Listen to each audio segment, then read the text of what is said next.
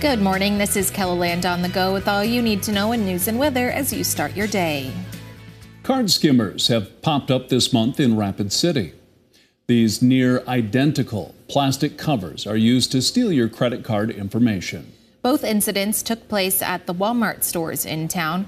Once discovered, authorities quickly removed the devices and began their investigation. It's usually just the plastic portions on top at the gas station. What you typically see where you insert your card, that will be the plastic piece that's counterfeited. This card skimmer investigation is currently ongoing as they try to track down the two suspects they have spotted on security cameras. The Roberts County Sheriff's Office is asking for the public's help in finding a wanted man. 41-year-old Cardston Squirrelcoat has 2 warrants for his arrest for drug crimes. He has also failed to register as a sex offender. If you have any information on where he may be, you're asked to contact the Roberts County Sheriff's Office. Authorities also ask that people do not approach him. The suspect in a 2023 kidnapping case in Clark County is now in prison.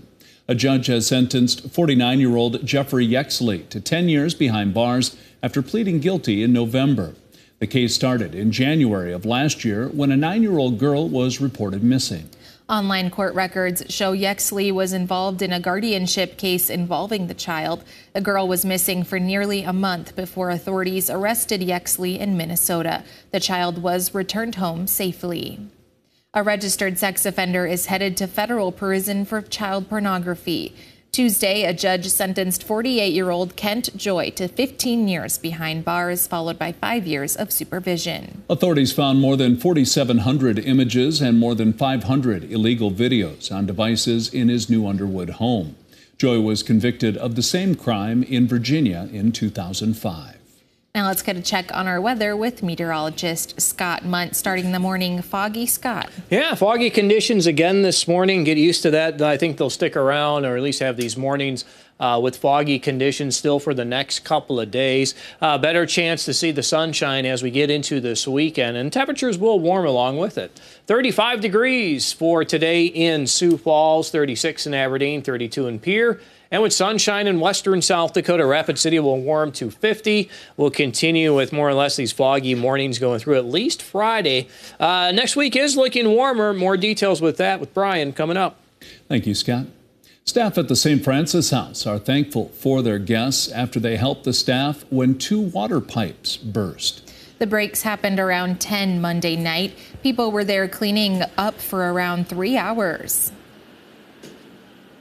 And there were, I would say, at least 8 to 9 firemen here, and then my staff that was on duty, myself, our board president came in and helped, as well as probably about 15 of the guests that just really stepped in and took charge and took direction well.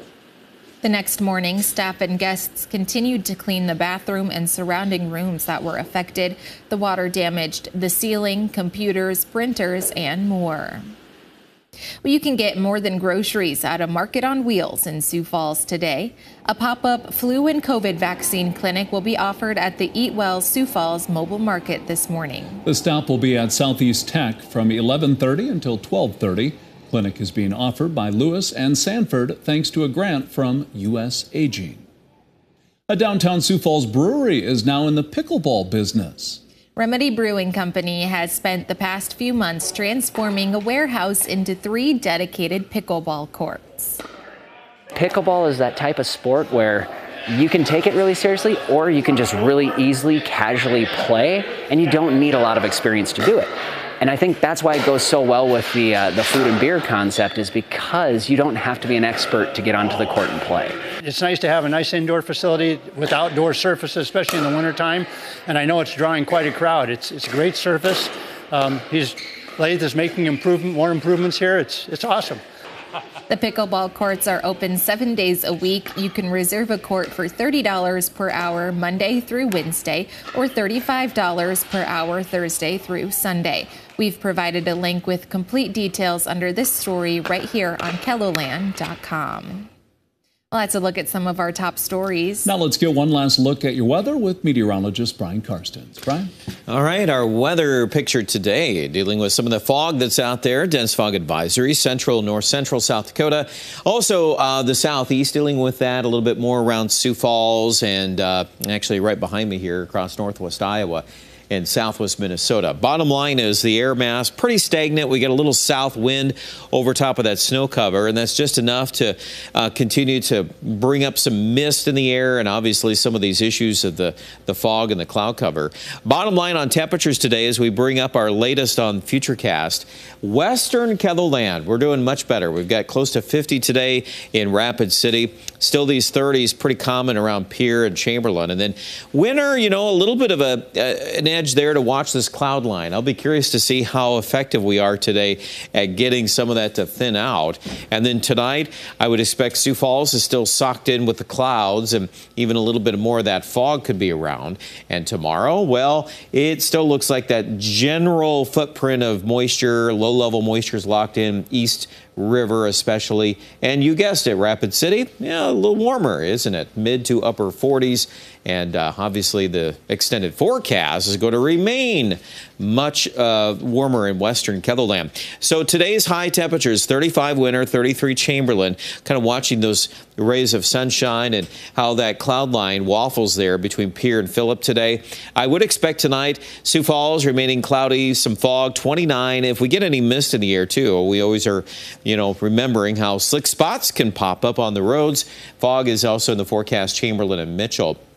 We'll kind of hold on to that idea tomorrow. Even Brookings on the list, Watertown, Marshall, everybody in these areas will deal with some of these patches of fog.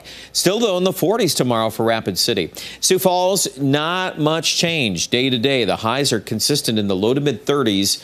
And the one change this weekend, we'll kind of watch to see if we can start to drag in some clearer conditions or breaks in the clouds. The result of that is a lowering of our temperatures. The overnights might actually get a little colder.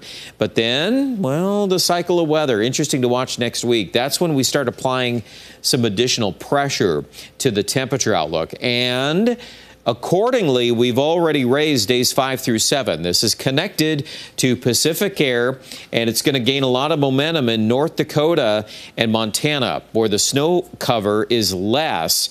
And once you start seeing that on the weather maps, this whole snowfield will start shrinking on the periphery of that. So we'll kind of pick on Pierre and Aberdeen a little bit more first. Obviously, Rapid City with really next to nothing or very little in some of these areas of the far west. It's really going to ramp up next week. We're going to be in the 60s. Check out details online at KETHLAND.com.